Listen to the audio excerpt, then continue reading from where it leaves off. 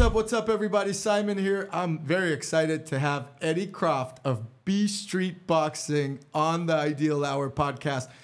Whoever may not know who Eddie Croft is, you could Google him. This is a champion boxer. He's a professional, and he's joining me here today because I used to go to B Street Boxing to do jiu-jitsu with Renato, and I don't go to that spot anymore. The jiu-jitsu portion is gone. But he still has B Street Boxing there. They may still do combat sports there. I don't know, somewhat. Yeah, they do it. Eddie, thank you for coming on the Ideal Hour, man. This is going to be fun. I'm excited. I've been looking forward to this. You know, me too. I've had Toto on here. That was actually my first podcast that I did, who is a purple belt, is Hanato's son. I sponsored him recently. He traveled to Europe. I bought his plane ticket so he could compete. I think he won one match and lost the second match. I think you also trained him for doing some combat sports, a little bit of sparring. Yeah. So, he was going to fight on a show that Uriah Faber was putting on. He's going to have his first MMA fight on that. And his opponent pulled out, so it didn't happen. He got scared now. I do think that's what happened. You do? Wow. Yeah. I mean, Toto's a monster. He would destroy me, and he's young and flexible and all that. Let's talk a little bit about you. Give me a little bit of your boxing journey. Why? I mean, I know you've put in decades into boxing, decades. Yeah, well, you know what? I started in martial arts, actually, in Taekwondo. Okay. So as a kid, I was born in the city, 1969, and then in 1974, there was a theater on Market Street. My mom's from Japan. She didn't really speak English that well, so we used to, see a lot of Japanese films at the theater in Japantown, a lot of samurai films. And on Market Street, went to see Enter the Dragon. So Enter the Dragon was still playing in the theater. So this is crazy. So this is how it was a long time ago. Good movie. Yeah, it's like I must have seen the movie like 200 times. Yeah, I watched it, not 200, but probably at least 10. Yeah. So after that, that's all I wanted to do was martial arts, and so we moved to San Mateo a little bit after that. And about a mile away from my school, or from my house, was a school, Mikowski's Taekwondo. And I started there when I was 5 years old. Oh, wow. So, trained there until, basically throughout my boxing career, really, I was training martial arts as well. Wow. I started boxing in my senior year of high school. I wanted to become a kickboxer, and I thought I better become a better boxer if I want to kickbox.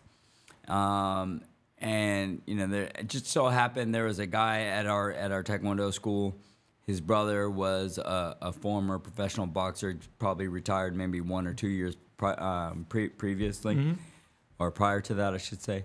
And his name is Johnny Nava, and he's from Pacifica. And fought some pretty good guys coming up as a local professional boxer, and his brother was training at the school, and I asked him to train me. Right, that's a big ask, but you asked. That's so good. I asked him, so he started showing me. He started coming down, to our school, Taekwondo school, and started showing me how to box a little. And then he said, "Hey, you should come up to the gym in the city, Newman's Gym." Is it still around Newman's? No, Newman's Gym I opened up in like 1935, and it closed in 91. Oh, wow. Right. So you trained there? Yeah, at Newman's. I trained at Newman's, and with him. Yeah, it was in the tenderloin. Nice. Yeah. Was it always not so tender, the tenderloin, or is it worse now? It's pretty much always been like that. Always been like that. Yeah. People like make a lot of it. But it was bad then, then too. I learned quickly being a kid from the suburb that you can't leave anything in your car. I didn't, I didn't know, right? From the suburbs. So, from San Mateo. I didn't know. I left change in the, in the ashtray, and next thing I know, the car was broken into. I'm like, can you leave stuff in the car in San Mateo nowadays, or is that also skeptical? It's not smart to. It's not smart. It's not smart to. Right. Before it was never a concern, though. Yeah, it was not a concern. Well, you know, growing up, like we could leave the doors unlocked, right? We left the doors unlocked all day. Fucking so crazy. It's just, you know, it's a different time. Yeah. So like people, you know, they always say you got to adjust to the times or get left behind, right? Mm-hmm. So that's one of those things. Yeah. So yeah, I started training at Newman's in my senior year of high school in '86, and you know, in 1988, I fought my first amateur boxing fight in the Golden Gloves, and I won. Wow. And then from that point on, I pretty much thought, you know what? I want to fight for a living, right? But more than anything, I want to be famous, right? Okay. So people know boxers. Yeah. Nobody knows kickboxers. It's true. Right. So actually, you know, it's really interesting because if you really think about it, and we're going to get back to that. If you think about it, kickboxing is such a high intensity, high level action type pack fight, because if you look at UFC fights, people start booing when it goes to the ground. Right. Khabib's like mauling someone or whoever else, and they're like, they want to see him stand up. Right. That's what kickboxing is, you know, mostly, right? Why is it not as why yes is it not? And no, I don't. You know what? Kickboxing just never was able to grab hold. Why? In Why the do you US. think? I don't know. You know, I don't know. Like, really, I mean, if you watch like the level of fighting between boxers, like high level boxers and high level kickboxers, the skill level and the precision of technique is just not it's not comparable, right? And it's the same thing with UFC or MMA, right? If you look at the precision of punches or strikes, you know, striking that you see in boxing as opposed to MMA, there is night and day. Yeah. Now, a very interesting thing that I heard I would say Max Holloway's like the only boxer or fighter, MMA fighter, that kind of feels like there's technicality behind him. Yeah, but like, I mean, but that's only because like of you know, you're comparing him to the guys he's fighting, right? Yeah. So like, he can't make it in boxing or couldn't, otherwise he would have, right? Yeah. And so like the thing is, when the less weapons you have, the harder it is, right? So when you have a bunch of weapons, like MMA, you can grapple, you can punch, you can kick, you can knee, you can elbow, right? Yes, it's brutal, especially when you get on the ground and there's ground and pound, elbows on the ground. So that's brutal. But like when you have to stand in front of somebody for 3 minutes straight, for 3 minutes, but not only 3 minutes, but for championship fights, 12 rounds, 36 minutes, right? Where you only have your left hand and your right hand, and you can't go anywhere, right? Yeah, I mean that's why you were hitting me with a noodle stick, and when I took a couple classes with you. Hey, you know, get your hands up, right? And so that, you know, the thing is, and you know, people say, well, you know, MMA is much harder. Not really. It is difficult in its own right, and you have lots of things that you have to not necessarily master, but get very proficient at. But in boxing, you have to master left hand and right hand. And that's all you got. That's all you got. And you're blocking and hitting with that. Right. And there's not much holding. Right. Like, and you're not allowed to. Yeah. Right. So you can hold for a second, and the ref comes and breaks you. You can't take like a minute to yourself, like we see it in MMA or in jiu-jitsu or anything else. You could lay on top of somebody and catch your breath. Right. You know, and then get back into it on the second win. You can't do that in boxing. No. Yeah. So you decided, you said, wait a minute, kickboxing's not as popular. I want to be famous. I'm going to continue boxing. Let's go on with that. Yeah. So so I stuck with boxing. I ended up winning 2 more Golden Glove titles. Wow. So I won 88. I lost in 89. Ooh. I won 90 and 91. Oh, wow. And then after the 91 National Golden Glove tournament, I lost in the quarterfinals to a guy named Julian Wheeler, who ended up representing the U.S. in the 92 Olympics. Wow. Yeah. So he was a tough guy. So that was, that was my last amateur fight. And I said, you know what, I'm ready to turn pro. And so, you know, I came back home from from Des Moines, Iowa, and, you know, started, you know, the process to turn pro. What is the process of turning pro? Like, I mean, for someone that doesn't know much, including myself, actually. Well, you know what? The funny thing is, it doesn't require, like, people say, does it require a lot? Is it difficult to become a pro fighter? No, it's not. You have to be in good health. You have to take, like, a bunch of medical tests. Like, you get a MRI on your brain. You also have to have, like, a neurological exam with a neurologist.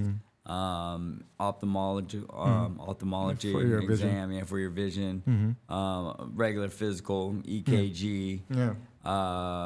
Just to get it out of the way. Do you need a sponsor? So you got to get those medicals every year, right? And so, like, every year. Yeah, you have to do it once a year. So there's a couple places. There's one down in Southern California and one in Fresno where you can do everything in one day, and it costs about $800 to $900. Oh, that's not bad. Right. So it's, you know, I mean, for some people it's a lot. You know, for most starving fighters it's a lot, right?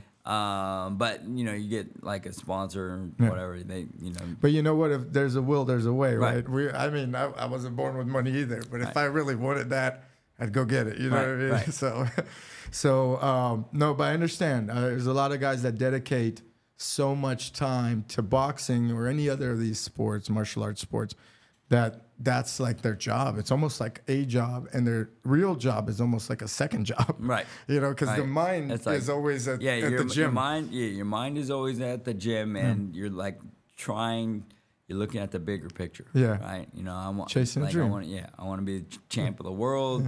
You know, want to be on, you know, fight on TV. So you're always like looking for something else, and like your job is sort of like your side gig that is supporting your dream. I agree. There's even like, listen, when I talk, I'm a novice. I'm not a professional. I know how people get with, you know, like, oh, how good are you? Right. This and that. Novice. I'm a father, old father. Now I feel old, but. There are even guys at the gym, even in jiu-jitsu, where I go now, which is Ralph Gracie San Francisco, and I was going to your place in Ralph Gracie San Mateo. I mean, they're there 2 times a day, et cetera, and I could tell, like, that's what they want. That's their mentality. That's what they want to do. And, you know, boxing has this pro circuit as well. I would say jiu-jitsu is kind of like coming up. When you decided to go pro, did you need to get a sponsor, or does someone need to get a sponsor nowadays to like help you with those costs? Or well, you know what, I had a manager, so you know, he was like a sponsor. He would pay for those things. Okay. But you know, boxing, you know, managers. They take a big cut of your check, right? Yeah. So like they're gonna recoup it one way or another, right? My manager also would put on fights. So he put on fights at the Burlingame Marriott and at the fairgrounds in San Mateo. Like they call it the event center, right? So he put on fights that I headlined. And you know, he paid for those, right? He used somebody else's promotional license, but like it was coming out of his pocket to put those fights on. You know, and he recouped most of the money most of the time through ticket sales and stuff. I think we might have lost money on one show, but you know, most of the shows he made money. How many fights have you been in, Eddie? I think my final record ended up 22-6 and 1 draw. So it's an incredible record. I mean, that's a pretty good record. Yeah, I mean, I was 21-1 at one point. Really? And then you know, I fought for a title a couple times, a world title, and then I lost, you know, those 2 fights, and then I didn't fight again for a few years. Why? Well, I got an eye injury training before my first title fight. Is that happen in training? It happened in training. Yeah, I've always been meaning to ask, but you know, I never, you know, you come to the gym, you don't ask that stuff. But I think now is a perfect time. People ask me all the time. You might be the second. I don't know. My jiu-jitsu coach, Tay, may have an eye injury too. I don't know. He wears an eye patch. We have to clear that up at one point. But what happened? You just in training, you caught a hook or what?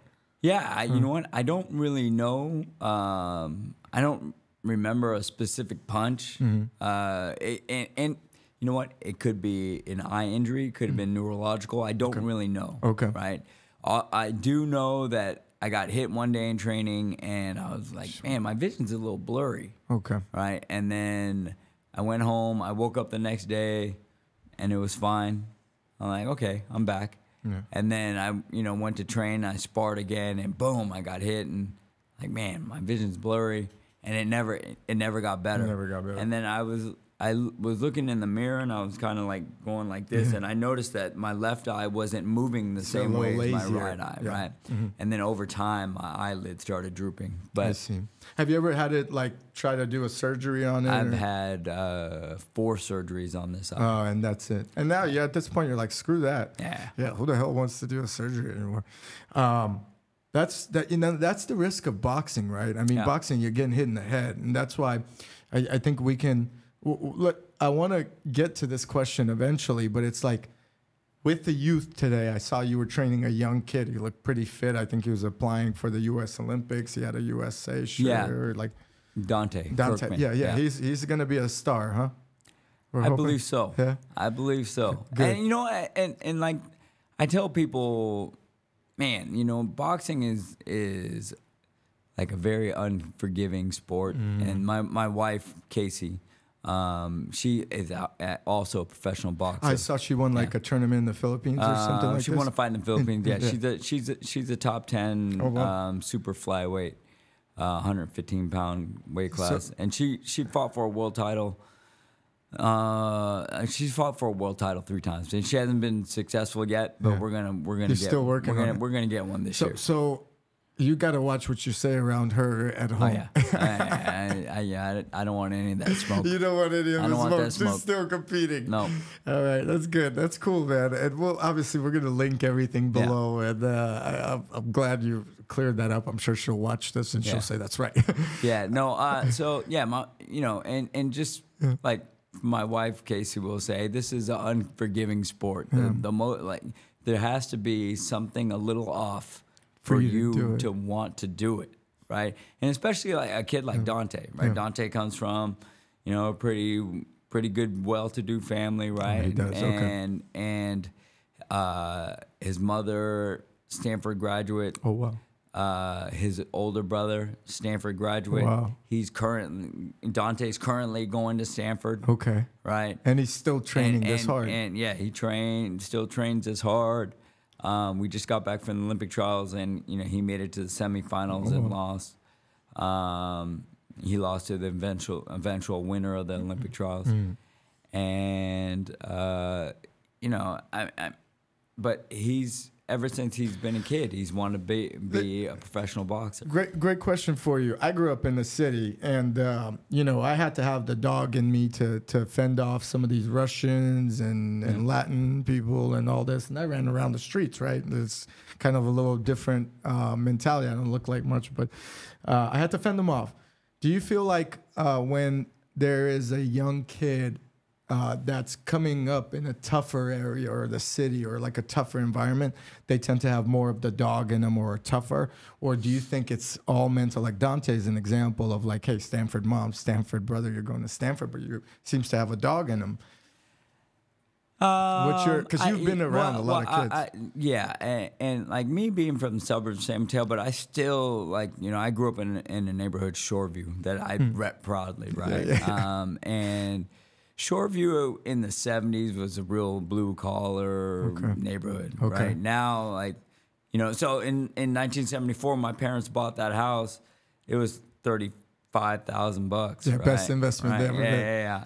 And so now they're selling houses over there for $1 million, and I'm like, wow, man, the neighborhood's changed, right? But it was a blue collar neighborhood, and there was fights all the time. The middle school I went to, Bayside, was known as like being a real rough school, and it was like I used to say it was like gladiator school. And I remember I tell people this story too. When I was in 6th grade, there was an 8th grader that used to drive to school. Oh, wow. Right. Because he was 16. Oh, wow. Yeah, he's been there for a minute. He'd been there for a minute, right? He was the most popular 8th grader, probably. Right, and so, it was just like, and it was a different, just a different time, right? So, I feel like at times, and really what it is like, kids that come from, a good background or a little bit of money, right?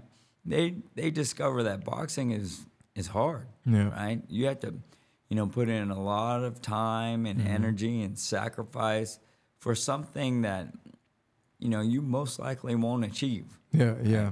So, and as you said, it's not forgiving. You know what I mean? It's a brutal toll on your body. I personally never really got into boxing, and I think boxing is such a technical sport, as you mentioned. I think it's way more technical than a lot of, including jiu-jitsu, which I've been doing the past 3 years. I do feel it has technicality to it, but there's something about not, I notice in jiu-jitsu, especially weight is a big thing, right? Obviously in boxing as well. But when you could lay on someone and rest, and there or stall or whatever, you just can't do that in boxing, I feel like. And that creates just like, I guess what I'm referring to is like you can't hug someone and just hold them there. Right. And you know what I mean? It's like... Yeah, so you can't clinch for very long in boxing. The ref will break you. If you clinch too many times, they'll start taking points away and you're going to lose, right? So is cardio the number one thing in boxing that you train your guys? Like, is it... like on your priority list, where would you put cardio? Because 12 rounds or 6 rounds or whatever you're going at, it's not easy. Even 3 rounds, like for amateur fights, I would say, like being in peak physical condition is one of the highest. Is if not the highest, it's number 2, right? So. Yeah, you can get away with, in jiu-jitsu. You can, I see a lot of those guys, and they're like not in the best of shape, right? Right. So the dad bods. Yeah, especially if you're really experienced, you can find ways to stall and kind of, hold people in positions where you're not vulnerable. Especially in the gi, right? Because you got all this cloth to hold on to, And in boxing, that the referee just won't allow that for very long, right? So there's nowhere to hide, and it could get scary. Yeah. Who my brother-in-law Lawrence? He's so funny. He's always talking highly, and I guess he has dreams beyond, but he's always. I'm going to the gym to train with Eddie. I'm going to the gym. And then I start going to the gym, and I'm like, Lawrence, I don't see you here. Where are you at, man? You're like saying you're going to be there. You're not. So, Lawrence, if you ever watch this, Eddie's going to call you out right now. He wasn't going as much as he was talking about, right, Eddie? He would show up, but you know what? I also knew, I said, Lawrence, man, you don't need to get punched in your head. So this is it. Stop that. You just train and then get in better shape and learn the craft, but I'm not letting anybody hit you. I got you. Smart. Thank you for that, because I already have a hard time explaining things to him. So it's you've saved him. How do you know what's a good boxer? Like when you look at a prospect, like let's say not even an employee, and you have some employees at B Street Boxing or people that work there as well. But when you look at a prospect of a potential candidate that you want to bring up or you want to promote, what are you looking for? Like, what do they have in your mindset or in your look, or is it the eyes, or what do you what can you tell by a person? You know what? You never know. Really? Wow. You never know. Okay. Right? And everybody also learns at their own pace. Okay. The main thing, I take this back. So the one thing that you really want more than anything is like them to be dedicated and to want it more than anything else. Right? Okay. So, once you see someone is willing to put in the time and dedicate themselves to like putting themselves through hell, right? To 1, get in shape, to 2, learn the craft, to 3, you have to, you always say, people say in sports or whatever, like losing is a learning experience, right? And I say, well, yeah, that is true. It is true. But in boxing, when you lose, it's because you got beat up, right? Right? You got beat up. So the learning experience is painful, physically painful, not only emotionally and mentally painful. It's physically painful. And your face feels right? it. In your face, your body, you feel it everywhere, right? Yep. And even after your body heals, you still feel it emotionally, right? So it's really painful. So like anybody that's willing to put themselves through that and can get through that is someone that I feel like they have a shot. They could correct it, move it, and go on again. How do you encourage someone to keep going when they feel like they're out, like they're not feeling it anymore? Have you had instances where that person's like, hey, I just don't want to do this anymore? Like, I don't. You don't. I don't. You leave it up I to don't. them? I don't encourage them to keep going. I see. If they don't want to do it, then You're don't not do doing it. Right? Yeah. Don't do it. Yeah, you're right. You know what? And they're like, I don't know if I want to do this anymore. I'm like, you're right. Don't do it anymore. That's awesome. Right? That's the best. All right. And so like, I tell people, as soon as you have an ounce of doubt in your mind is when you're going to get hurt, right? And boxing is also something where, you can take one punch and it'll change your life. It could end your life, right? One good shot, you might not ever wake up again. So there's a risk of that, and it happens. So if you don't want to do this and you're not 1,000, like my wife loves to say, 1,000% committed. Right? If you're not committed fully, then you know what? Stay away. Go back to school, get a job, dig ditches, do something, anything but this. Yeah, man, it's crazy. It's like, why put your body through that? But then it's so, I think, addicting as well, in the sense where not only the camaraderie, but also the way you feel after a good training session or even a competition or a match. Let me ask you, for me, when I started, before jiu-jitsu, I did Krav Maga, which is like you probably know what it is, but for the audience, Israeli military fighting or whatever.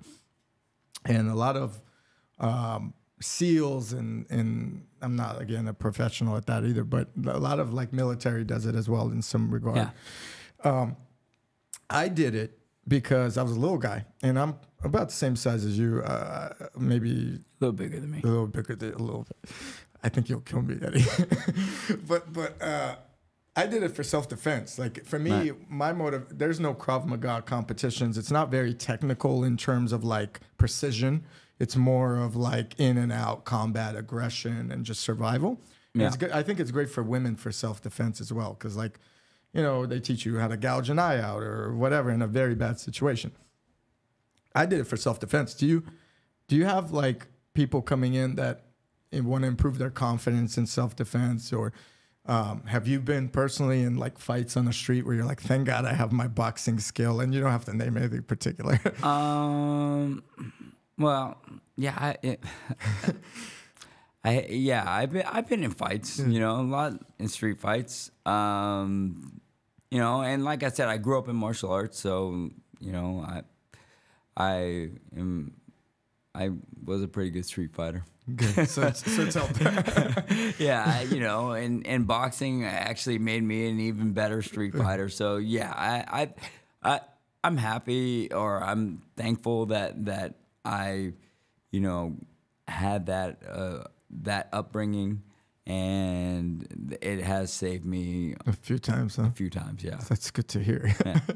Same with me, especially in the days, like, I mean, I'm 40 now, but in the days where 20 years ago or, somewhere around that time, no one knew what fighting. It was either boxing or there wasn't much MMA, right? Like, not as much as it is today. MMA, I remember watching the first couple of UFCs, right? And I was still boxing at the time. And I was like looking at it going, the hell is this? These guys are not very good. Well, they had a fat guy that couldn't go like 1 minute. Right? Yeah, you remember him? Yeah. He was like, He got he got kicked in the teeth by the French savate guy. Yep. Yeah, he tried to tackle the savate guy and he fell into the cage and then kicked him in the mouth and his teeth fell out. Right, and I remember there were no rules and there were no weight classes and stuff like that, and so, I was looking at it back then, going, man, you know what, if there were guys my size, because I was like a good martial artist too, right, Taekwondo. Right, and so,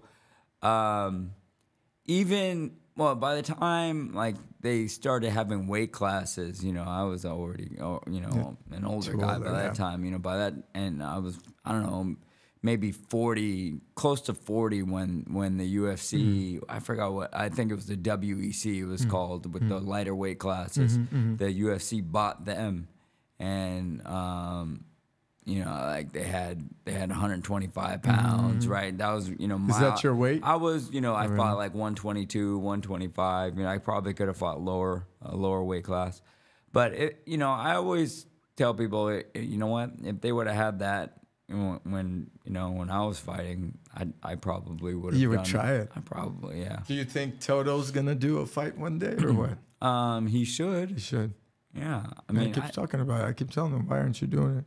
Yeah, I mean, he should, and like, because like with his jujitsu skills and his strength, he just needs to learn a little boxing and how to check kicks and stuff like that, and he'll be real successful at it. Do you think boxing is still like? I'm noticing a lot of kids going into jiu-jitsu lately, and I think it's because of the fact that you don't get hit in the head, right? And maybe parents of all nationalities are a little worried about that, and I can see why, right? It's you're gonna get hit, right? No matter what, even if you do it a week, right? So do you think jiu-jitsu is becoming maybe the dominant sport where boxing used to be kind of like that sport where the dad would go, hey, you need to toughen up. I need to take you to boxing, against bullying or whatever. Yeah, karate. Well, I don't know if jiu-jitsu will ever be. Jiu-jitsu itself will ever be. It might be, but like a big sport like MMA will be. MMA is a huge sport, but you see all the top MMA guys, they want to box. Yeah, because it's more money. There's more. The top end makes more money. Yeah, right. A lot more, right? Yeah, a lot more. So I tell people, if you're like, why is that, Eddie? Why is it that? Is it the contracts or is it just top end boxing? It's just a worldwide type thing. That's one, but two. MMA is kind of a monopoly. It's pretty close to a monopoly, right? UFC, and it's they control everything, right? So they control the amount of money they're going to pay. Where in boxing, it's not that way. You're independent, kind of. You're signed to a promotional. Like I was saying earlier, we're going to talk a little boxing business, or the business of boxing. No, you're signed to a promoter most of the time, right? You have a promoter. Some guys are free agents. But, the promoters, they all are competing against one another, right? So they have to, because, you're the boxer signed to a promotional contract for a certain amount of time or a certain amount of fights. There are certain accelerators, like if they win a championship, then the the contract gets extended for another few fights, right? Or either X amount of fights or X amount of years, right? And a lot of times, the fighters will kind of like either if it's time, then they might sit out. If they're unhappy with their contract, they might just, okay, you know what? I'm just going to keep in training, but I'm not going to fight. Or if they're unhappy with the contract and it's a number of fights, they'll fight and they'll finish out that contract, and then you go to the highest bidder, right? So there's, you know. But can you I think in MMA you can't really endorse yourself with like outside brands, right? Like you can't in boxing you could do that, right? So they collect. But there's not like the sponsorship deals are not as they're just not there for boxing, right? Where it, you know. So how does a boxer that's at the top make so much money? Is it just the cut off the ticket sales? Cut off ticket sales, pay-per-views. And it's a big cut, I would imagine. It's a decent cut. I think. I don't. You know what? I've never, really got to that. Yeah, got to that level where I was getting a cut of pay-per-views. Yeah. I fought on pay-per-view once, but I wasn't getting a cut of it. So. You fought on Showtime. Is that the? No, I fought on HBO pay-per-view. HBO. Okay. Yeah. Have you fought Showtime too, or was it HBO? No. Oh, wow. Cool. At the time, HBO was, the it. Yeah, it was the thing. Right? Wow, I like HBO. The Sopranos, my favorite show. I just want to throw it out there. Let me ask you a question. You were training a Russian or Ukrainian boxer? Russian. He was supposed to fight Canelo. Well, he was in the same weight class, and he was like the number one contender. But he had to fight an eliminator fight, and he fought an elimination fight. He ended up losing to a Cuban guy. Okay. I can't remember his name right now off the top of my head. And but the Cuban guy has been the number one contender for a while. But Canelo's never gonna fight him. Yeah. Canelo doesn't need to. You know, that's another thing about boxing business, right? Canelo's such a big star, he doesn't need to. So if he has to relinquish the title that this guy is the number one contender for, then Canelo goes, okay, here. Yeah. I don't need that. I'm Canelo. Yeah. Right. I got a brand. Yeah. It's kind of like what Conor McGregor is doing now. He's not really fighting anymore, but he's making millions, and he's like, why take another L? Right. If I could just sell a couple beers or a lot of beers and a lot of whiskey right? or whatever. Yeah. So it's a brand. So they both build a brand. Let me ask you, were you Mayweather or Pacquiao? Which side? Mayweather. Mayweather. You think he is the most technical for his for this or that generation? Yeah. I mean, do I think that he could have? I don't think Mayweather would have beaten Sugar Ray Leonard. I don't think he would have beat Thomas Hearns. Like those guys. But. And that's the thing about boxing. If you don't want to fight someone, or you're afraid, let's say, or you're worried about, you don't have to technically sign up, right? Yeah. These guys, look, at that level, right? Nobody's afraid. Yeah. Right? People say, he just doesn't want to fight him, right? And they've been fighting their whole life. Yeah, right. They've been fighting since they've been little kids. Yeah. They're not afraid. Yeah, right. It's not. It's not scared as a man at all. Yeah. It's a business decision.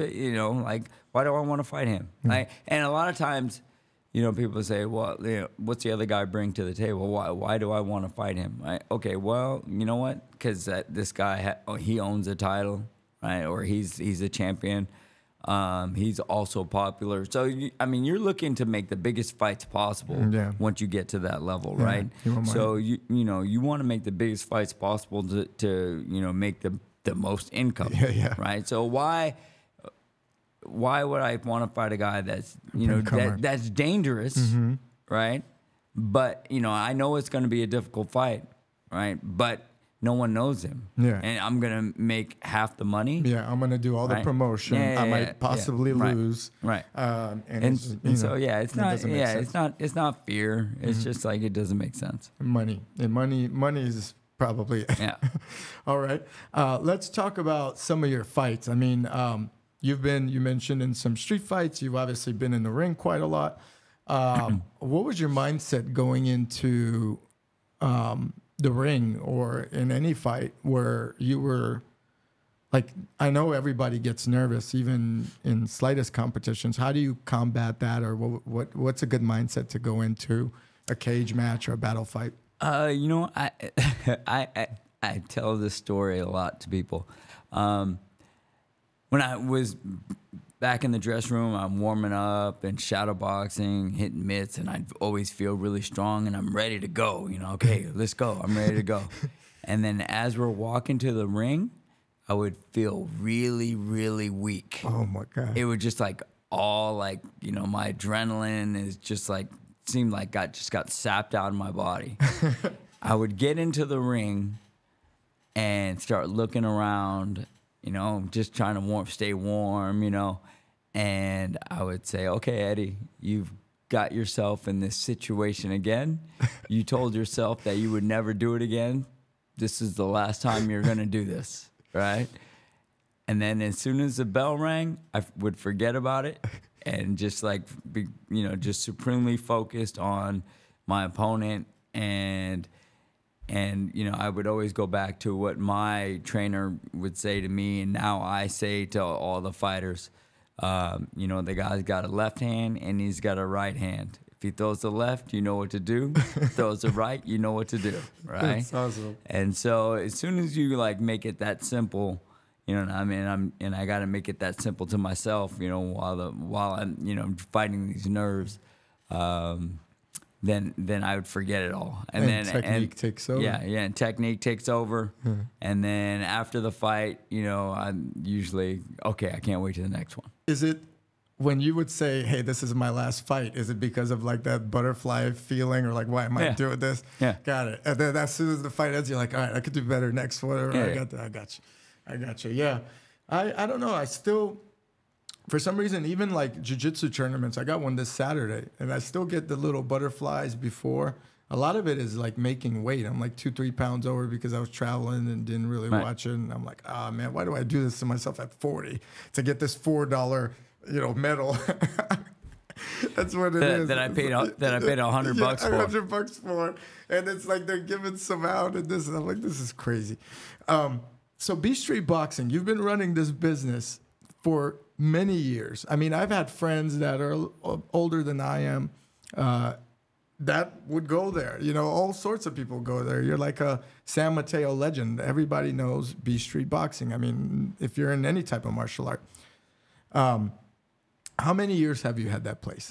I opened November 1st, 2008 was the first day I opened. Okay, Yeah. So you've had it quite a while. And it's kind of what I love about it is it's got this underground vibe to it. It's underground. It's in the basement. I know, but that's cool. You know, it's not like even in when we were doing jiu-jitsu and we were doing it in the back of your place, it just felt kind of like the speakeasy of jiu-jitsus. You know what I mean? Not this like glam. Everywhere is glam now, like glammed up or nice mats, new this, new that.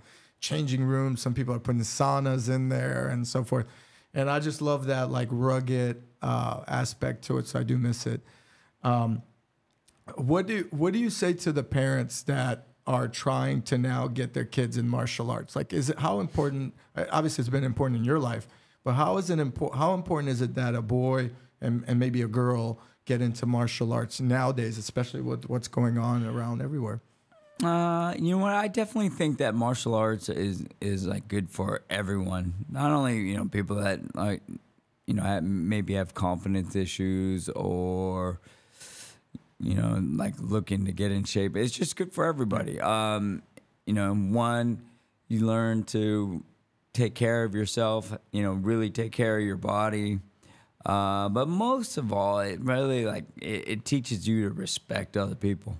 Yeah, right? You get humbled if you don't, right? Yeah, well, not only that, though, like you realize that everybody has challenges and everybody, you know, is, you know, working hard to achieve a goal, right? While battling something. While battling something, right? And so you learn to have some empathy for other people, and you look at, hey, you know what, I've been watching you here for since I've been here, and I can respect what you're doing because I know how difficult it is. I respect that. Yeah, I agree. It also brings all walks of life. Yeah. I think kids and even adults, they find some type of friendships in these gyms, and they tend to hang out. And I've created great friendships even at the B Street area and B Street Boxing. And, some of these guys went to one gym, some of them went to another since it's closed. Will we see Ralph Gracie open up, or are you and Renato going to work on something in the future? Or? You know what? I hope so. Like, I've been during the meantime, I've been, people come in, ask about it. Renato will do one-on-one lessons. Mm-hmm. It's more private instruction at this point. I hope so. Mm-hmm. I hope so. So my instructor, my Taekwondo instructor, I brought him down there. Oh, he's teaching okay. classes there. Was he an Asian guy or no? His name is Chris Jensen. Christian. Old surfer dude from the 70s, right? So, those guys are dangerous. Yeah. So he I've known him, since I've been 5 years old, right? Wow. Yeah, so basically 49 years I've known him. Wow. And you guys have been friends yeah, since that time. That's cool, right. Man. That's cool. What's the future of boxing look like? I mean, is it taking a back seat to the sport of UFC, or is it still in the front? Because like you mentioned earlier, everybody is after UFC realizing that the money's in boxing. Yeah. Well, you know what? I think I don't know what it will be. Like right now, I don't see it going away anytime soon. I'm sure that there will be, just like anything else, stuff evolves, right? Yeah. And there'll be more crossover events like there is now. As far as what was his name, Nagano. Mm-hmm, he comes over, he's fighting. First he fought Fury. He fought Fury and, fought him, and Fury had to go, life or death, tooth and nail with them, right? Just to pull out a, split decision or whatever, right? Yep. And now he's going to fight the former champ, Anthony Joshua. Yep. So, he's making more money in these two fights than he did all his UFC fights, crazy. Right? So that's that. He's a brick, man. That guy can hit, right? Yeah, he can. Yeah, he punches hard, right? But I look at it like, really, I don't know. Fury, looked like he didn't look like he looked like he drank a bunch of beers before. He didn't look like he took it very seriously, right? So, but that's also because maybe time has caught up with him. He's getting, time. So Father Time is undefeated, right? I know. And so I was always think that there's gonna be room, for boxing, especially because it's funny because Victor Conti, I don't know, Victor Conti, he now has a company called Snack. Mm-hmm. Right? And they're a big sports nutrition supplement company. Mm-hmm. And they sponsor a lot of boxers, right? Or not a lot, but some high level ones. And he, Victor Conti is of Barry Bonds fame, Balco fame. He was the guy who was behind Balco. And he got into boxing, and he calls boxing the red light district. They let anybody in. Interesting. Right. And so because of that, there will always be boxing. Yeah. Like Jake Paul just comes in out of nowhere. Yeah. Right. And changed the game for a little bit. And and good for him. I'm happy, right? Yeah, I was gonna ask you about the Paul brothers. I've seen him one time. He's a big guy too, by the way. He's not a small guy. But what do you think about that? He comes in. I mean, he can't fight for shit, but like, excuse my language. So no, this is good. So you don't. So technically, he is not a technical boxer. No, it's more of a no. But you know, he's fighting a guy. His next fight is against a guy I know. Oh, you do? Right? Okay. Yeah. Ryan Borland. Okay. And Ryan, he's from Northern California, right? Okay. And he lives in, I think, North Dakota or something now. He, got a job on these oil fields or oil, Okay. like, right? And so he stopped boxing. He stopped, and he moved out there and was, got a career job or whatever, right? And his name is Rhino, or his nickname, Rhino. And Evgeny, I needed sparring for Evgeny. Evgeny had kind of run through everybody in the area. So, and Evgeny's the guy I mentioned that was supposed to fight Canelo. Yep. Yeah. Or that he wasn't supposed to. I was trying to get him there, excuse right? me. Yeah. That's what I heard from Lawrence. That's why I was like, well, you know Lawrence. Okay. And people want to embellish it a little bit. Of course. I was angling to get him in those conversations. You were hoping that was the dream. Yeah, that was the dream. Yeah. So this Rhino guy. So Evgeny used to spar with Rhino, but Evgeny would kick the crap out of him, right? Just kind of smack him around. Oh, wow. And Rhino's, tough, but that's all he is right now is tough, right? I hope he does really well, right? I envision Jake Paul winning that fight, right? But he's gonna get, I don't know how much money he's gonna make. He's probably make $1 million. Yeah. I would think he'd make $1 million. What do you think Jake Paul did for boxing? Do you think he brought it into more of a limelight? Do you think is it fair that he's kind of coming in and just because of fame, kind of like the celebrity thing? No, but boxing's always been like that. Yeah, it doesn't matter. Right? Boxing's for as long as I can remember, if you're because it's always has a little bit of a sideshow act, right? And remember that there was maybe 1800s or whatever, traveling carnals, there'd be a guy, right? With the 2 gloves. There'd be a guy, hey, if anybody can last around with them, we'll give you $5, right? And so boxing has always been that way. Yeah. Right? It's been a show. Yeah, it's been a show. So I'm not mad at that, right? Yep. If you can bring some, and you know what, he's also started his and it's called MVP Promotions, right? He's signed some boxers and he's putting some on. There's Amanda Serrano, who's a female world champion. She's got life-changing money, that she would have never got without him. So I'm not mad at him. Yeah, I think, and he's also now, I think him or Logan, they're in PFL or Professional Fight League. Logan. One of them. So they're trying to maybe promote. I mean, they have the platform, right? Yeah. They could post anything, and all of a sudden it becomes a thing, and it's good for everybody. But if he fought someone serious, he'd get smoked. He gets smoked. Yeah. It's years of experience versus here and there. 3 years. Yeah.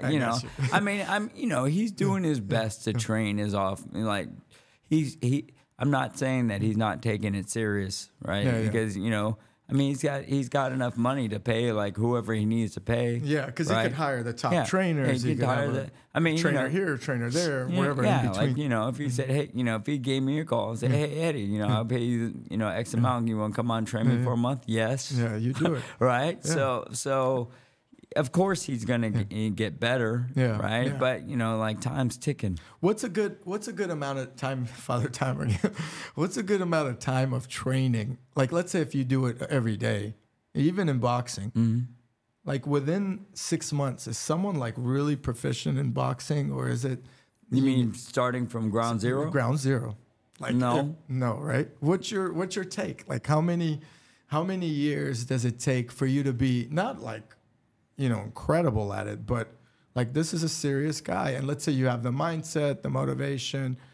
You know, is it different per person? I mean, everybody's different, right? Okay. Everybody's different. But I always kind of go back. I look at it like it takes you about 10 years before I would consider somebody an expert. Wow. Okay. Right. So like a black belt. Yeah. That's about a 10-year thing. Yeah, it's about a 10-year thing, right? Wow. And so, like, you know, I equate that to martial arts too, because like, you know, when people say, well, you know, you're only 15 when you've been doing it for 10 years, but like, yeah, when I was 15, I could watch. When I was 15, I could watch Bruce Lee, and I'd see something that he was doing in the movies, and I would go back to my karate school or my taekwondo school, and I would do it. Yeah. Right. Yeah. Good luck doing that. Like, I could do it. Right. I saw Bruce Lee do it. I could do it. Right. Yeah. So like, yeah. And so, boxing is the same way. Right. So like, you know, I would watch boxing on TV, and I'd see a fighter do something, and I'd say, "Oh, that was pretty smart. And let me try that." All right. So yeah, it takes 10 years before you develop that skill. I think when they start young, and just even seeing like Instagram, not only with boxers, but even like jiu-jitsu and so forth. These kids nowadays, man, not only do they pick it up faster, like a language, right? You can learn a language earlier.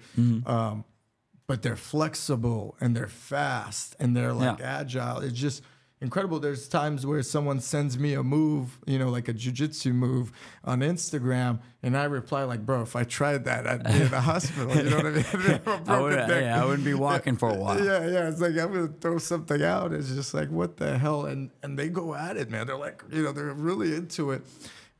We had recently a mother texted my wife, she has her kid going into jiu-jitsu. She's so nervous for these tournaments and so forth, you know, and I've seen some of these kids at these tournaments, and I'm like, my God, like in 10 years, if they started even at 14 or like 12, and by the time they're 22, 25, that's a lethal like person. You know what I mean? It's like, it's, and you could take, and I've seen, you know, you could even take Toto, for example. He's a purple belt, but at his age and his strength and his flexibility and all that, he could take out a lot of people that are like older, you know what I mean, and higher ranking kind of thing. So, man, I think the young kids are they're good. Thank God when I got in a fight, none of them did this stuff, because I would have been on the ground or whatever.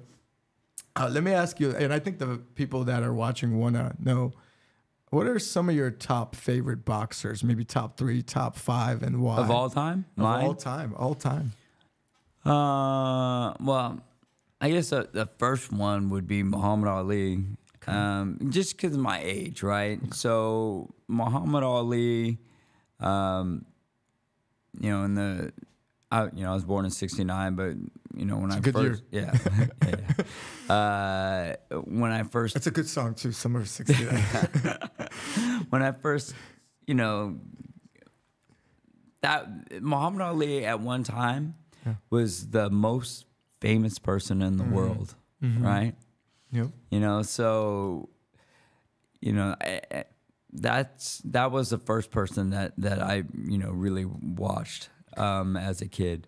And then the person after that like, you know, but he was a good boxer too. Yeah, he was great. He was great. He was great. Yeah, not just famous. He had a mouthpiece on him, kind of like, I don't know. Like, I don't think we should compare him to Conor McGregor nowadays, but different. That's different mouthpiece. Very different. Very different. Yeah. And you know, not only that, like you know, the times were different, and with you know, and Ali was, you know, like a big guy for social justice, and you know, so like he broke a lot of molds. Yeah, he broke a lot of molds. He lost the prime of his career. They banned him from boxing, took away his belts because he, you know, he refused to be, you know, to go to Vietnam, right? So there's, you know, him. He was like a hero of mine. Now they take the belts away if you refuse to get the jab or something. It's like, it's crazy how it's just a different thing. And after that, Sugar Ray Leonard, because he was the darling of the '76 Olympics. Yeah. And then probably after that, You know what? I have so many. I know, it's a tough question. It's really. Let me see the third. Third. I don't know. I mean, there's so many. It's tough. What What about Holyfield? Was he not Yeah, I liked him, but I liked him, right? Yeah. Just like Tyson, I liked him, right? Yeah. But they're big, strong. Yeah, tight, Yeah. But Ali was big, Yeah, and he was trained. He was But also he was more technical, no? Yeah, but same thing with Holyfield. Holyfield was a technical guy, right? Real technical. What about George Foreman? I liked him too. The funny thing about George Rocky Foreman. Marciano? Not really. No? Not much of him. I'm more guys that like in the 80s, right? 80s, 90s. I loved James Toney. I loved Mike McCallum. Mayweather? I loved Mayweather, right? His uncle, I was a big fan of, Really? Roger Mayweather. Yeah. I was a big fan of his. Because those guys would fight on network TV, right? So I remember seeing Roger Mayweather a lot on NBC. As a kid, like Saturday afternoon, I'm at home. It's just waiting for that event to show. Waiting for it. Because they're showing, fights on TV, right? So, now times change, man. Now the Super Bowl's around the corner, and I don't know what it is. People are like, are you going to watch it? Are you going to watch it? I was like, oh, it's this Sunday. Like before as a kid, you would wait for that day. It's like it would come. You'd have everything ready. If you could make any fight happen that never did happen in your mind because you're a big fan of the sport, what fight would it be? Who against who? Ooh.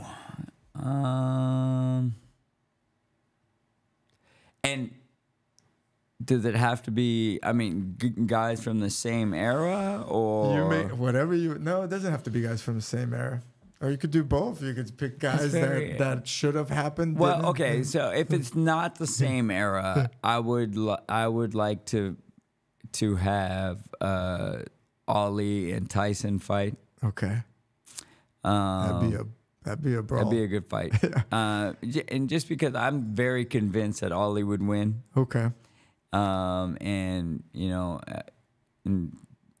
People that are a little bit younger than me are convinced that Tyson would win. In their prime. Yeah, in their primes. Yeah. And in the same, but that same type of fight, I would say, like different eras. I would say Sugar Ray Leonard and Floyd Mayweather Jr. Yeah, that'd be such a technical one. Right. And because, people of my age or older would say that Leonard would win, and people that are younger than me would say that Mayweather would win. And a fight between guys that same era that didn't happen. Man, it just hit me with that. Oh, well, it's also like, from my childhood would have been this guy Aaron Pryor, and Sugar Ray Leonard. Yeah, you want to see him fight. We talked briefly about Pacquiao, and he was such a big thing coming up in the last, I'd say, 10 years with Mayweather, the fight that maybe never happened, et cetera. Well, it did happen. Well, it did, but like late. Not in their prime. They talked about it until the money got really good. Right, or whatever. Yeah, What's the gossip there?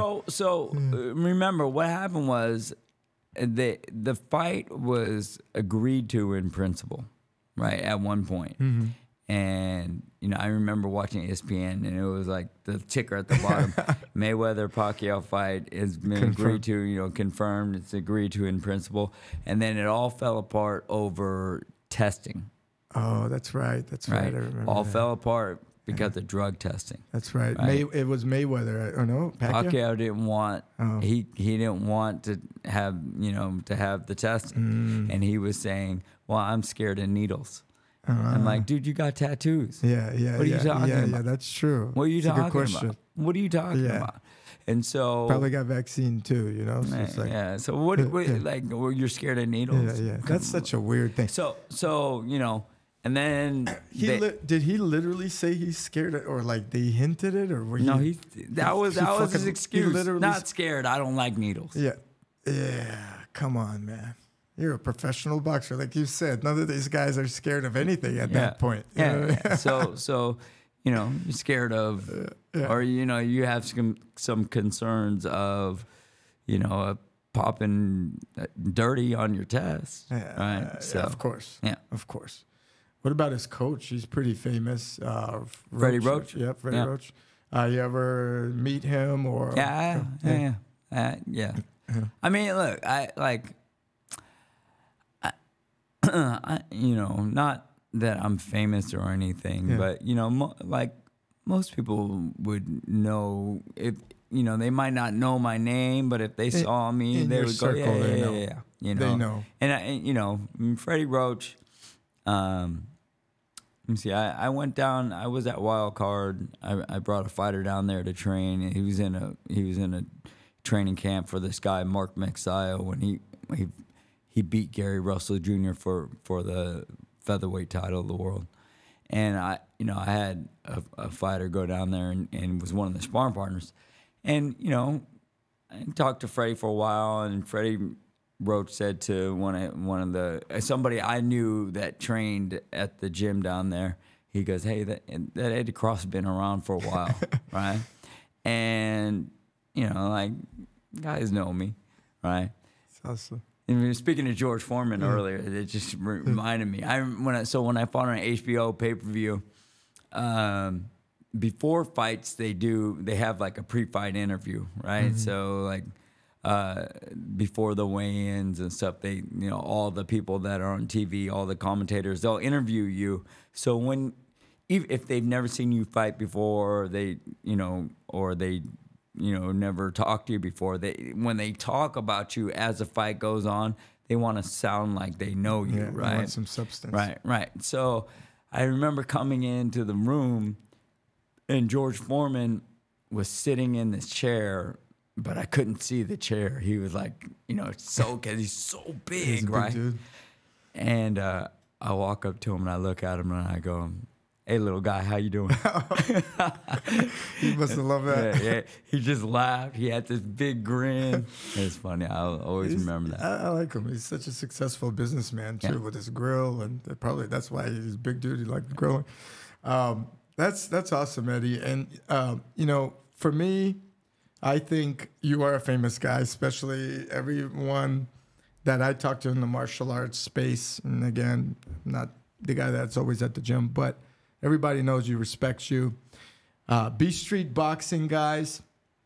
This is a place you got to check out if you're in the Bay Area. We're going to link it below, Eddie. Please do. Before I let you go, I'm going to ask the famous question I ask a lot of people. All right. If you could go back in time and you see Eddie when he's younger at any point in time where you think it's a life-changing time period for you, what advice would you give to your young self, knowing everything now? Okay, so let me see. This was 1979, 80, no, 78, 79. I'm trying to remember. I'm in the 5th grade, and we have my 5th grade, he was my 4th and 5th grade teacher, Mr. Shireen, right? And Arthur Shireen, and he's always been my favorite teacher ever, right? We had this thing where it was like, we're still newspapers, right? So looking in the business section of the Chronicle, and they got all the stocks, right? And then so we always had like a contest of, from date A to date B, right? Whose stock will rise the most, right? That's cool. And I picked Clorox just because started with a C, like my last name, and it was a company in the Bay Area. Oh, wow. I didn't know that. Yeah, Clorox is in the Bay Area. Okay. This is in 79. I don't remember, how much a share was back then, right? But I begged my dad for $1,000. This is 79. Yeah, that's a lot. $1,000, Dad, because I wanted to know how much. The stockbrokers back then, they wouldn't even talk to you if Yeah, it was all phone. Yeah, and it was all just phone. There's no internet. Yeah, they're like, you need $1,000 to open an account, right? Because I actually called somebody, right? And they're like, you need $1,000, kid. Click, right? Yeah. So I was begging my dad for $1,000, right? To put into Clorox. To put into Clorox, right? And he's like, I didn't do that, right? Are you telling me you could have been a multi-millionaire, Eddie? Yeah, that's what I'm telling you. My God, Eddie, you had another career. You could have been a trader at that point. My God. You know what? It's like that Back to the Future, the Almanac or whatever. You remember that movie show? It was just a great thing. I was like, damn, that would be so awesome if you could just bet on a couple and hit it, or even Bitcoin. There's a guy that paid, I think, like 1,000 Bitcoins or 100 Bitcoins for a pizza. Did you ever read that? No. So this was like before Bitcoin was even $1 or something, and he's had a lot. So he bought a pizza, and he paid in Bitcoin. He's like, I could pay you in Bitcoin. And now it's worth like $200 million. So he bought a $200 million pizza or something like this. You got to Google it. There's another guy I would say I saw with Bitcoin, because that's been like the rise, like you're mentioning with Clorox. He forgot his password to his wallet. And he has one attempt before it deletes and erases itself, and he doesn't want to guess anymore. So he's stuck with that. So, man, money comes and goes. But I appreciate you coming on the Ideal Hour, Eddie. It's been from episode 1, if you ever did watch Toto's podcast, because Toto had that energy. He's like, let's do it, let's go on. And I was like, dude, come on in. No one wanted to be a guest, and I was worried that no one would come on. But that changed. And then in that podcast, I was like, we got to get Eddie on here. You know what I mean? I was like, because I was talking about training at B Street and how much fun that was, and what a great place that is for all types of individuals, and the community and myself. Everybody's thankful to you for keeping that place running for so long. And I know it's not easy, because it's running a business. It's hard. It is. It's difficult. And you know what? And that's one of the things that I'm trying to change about myself. Like I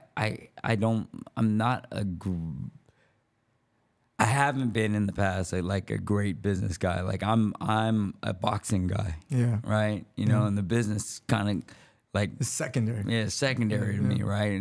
And so I've got to change that a little bit, to in order to like keep this place operating, for as long as because I want it to be like, a hub of the community for, another 30 years, right? And what is your goal with it? Do you want to pass it down one day, or do you want to have someone take it over? Have you ever thought about it? I haven't even thought about it, right? I have because really it's been like my clubhouse for like the last 15 years, it's right? Like your man cave. Yeah, it's a lot of people's man cave. Yeah, so everybody, hey, I'll meet you at the gym later, we'll hang out, whatever, right? So that's I haven't even really thought about it, right?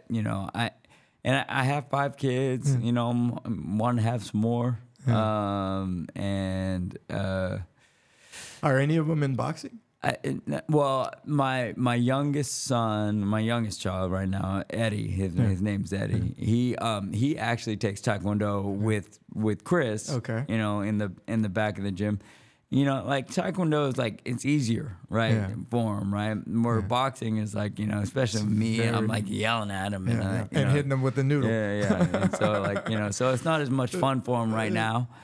He's only 10, right? So like, when he's like 14, 15, and he'll like, hey, I want him to do both. Yeah. I want him to do both, and like I would love for him to like maybe compete one day. Have you ever tried jiu-jitsu? No, no. No. No. Have no. you ever wanted to with Renato or anyone? No. It's not your thing. No. No. I told this guy, his name Brian Moore, right? I forgot. He wasn't, he was training, jujitsu, and he was like, I'll tap you out, Eddie. I'm like, no, you won't. You won't tap me out. I won't ever tap. Right? And he goes, yeah, I'll tap you out. And I said, like, dude, I'm gonna punch you in the face. Like, I don't come like on, this. right? Yeah. Right? So like, I go, I'll give you a round, 3 minutes, and he runs, and he's a lot bigger than me. Sure, like that 200, matters. like 200 pounds or something like that, right? So I hit him a couple times, boom, boom, and like I'm wearing gloves, big boxing gloves. But he doesn't have any. He doesn't have any gloves which on, is an right? advantage to him. Right? Yeah. And so like I hit him, and then he gets me down. And I'm looking at the clock, and I'm like, "There's no way you're tapping me out, right?" And he's like, How much time was left? I don't know, like a minute. Okay. And he's like cranking on my elbow, right? And then like my elbow goes pop, pop, right? And he jumps up. And I jump up, and I smack him in the face. I went pop, and he goes, "Your elbow." He goes, "Your elbow popped." I go, "I know." I don't care. I go, "I don't care. I didn't tap out." He goes, "You're crazy." I go, "No, I'm a boxer, right? We don't tap. Yeah, like, there's we no don't stop. Like if we tap, that means we lost. Yeah, right. And there is no right? one's throwing white towels in unless you're like we don't tap out, Yeah, right? yeah, like yeah. not even in like in boxing. That's a very like crazy thing to do for a coach to throw in a white towel or even. I mean, I'll do it. Yeah. Like I do it for the fight. Like if I see that my Safety. guys are overmatched, right? I'll throw in the it's different, right? If your coach throws in a towel, it's embarrassing, but like they're saving you, right? If you quit, get out. If you quit, right, then I will throw in the towel for the fighters if I know. Safety. They're getting over, they're just overmatched, right?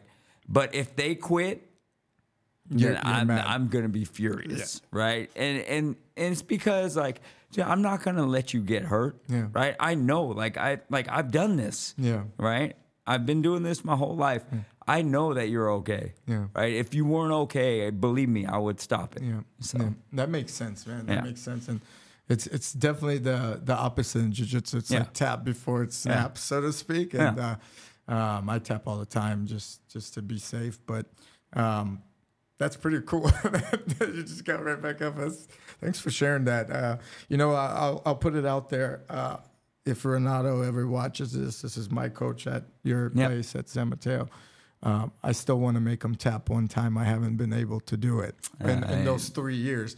And it's kind of sad to me. That ain't happening. I know. He's saying that. He said one time we were rolling and had him in a good guillotine choke, and he couldn't get out. I trapped his body with my legs and so forth. And finally, after 45 seconds of me just cranking. Yeah, because your muscles are burning holding that, right? And I'm cranking, and I'm not weak. I got that Russian strength in me. And he gets out. I was like, "Ooh, almost had me." And he just taps me right away. And I was Are you Russian or Ukrainian? Well, or both. Oh, okay. So the joke around your gym was when the war broke out, I was like, "I'll be Ukrainian," just just to put a light touch on this crazy sensitive topic. It's very crazy. I know, but no, I was born in Baku, Azerbaijan, which is former Russia. Okay. But there they had all types of people: Armenians, not Palestinians, Muslims, and maybe some Turks. I was going to say guys from Turkey, Armenia, yeah. But Russians, and then we left in '91 to San Francisco. Okay. So I've been here ever since, and it's changed here. So I don't know if I'll end up here or what, but I grew up in the city. I ran around those streets, man. So I know that spidey sense. I think that's a cool thing to have. I think one day, all kids should experience that. But I mean, Russian boxers. I'm going to Russia, actually. Are you? Evgeny's going to fight March 15th. So you're still training him? I'm not training him right now because he's in Russia. Okay. So I see. He couldn't come back or what? Well, he's got a visa. He Okay. just, He fell in love out there. Yeah. Well, he got married. Yeah, he did get married. Oh, see. Yeah. All right. Well, be careful out there. Yeah. It's a nice place. People have this. I've been to Russia. Yeah. I've been to Russia once, and I've been to Ukraine a couple times. Yeah. And you loved it, right? Yeah, I love it there. The people are very nice. very They're nice. safe. Yeah. Yeah. It's Cold as hell. It's cold. Yeah. Now that's how they survived the war, the World War II. They couldn't.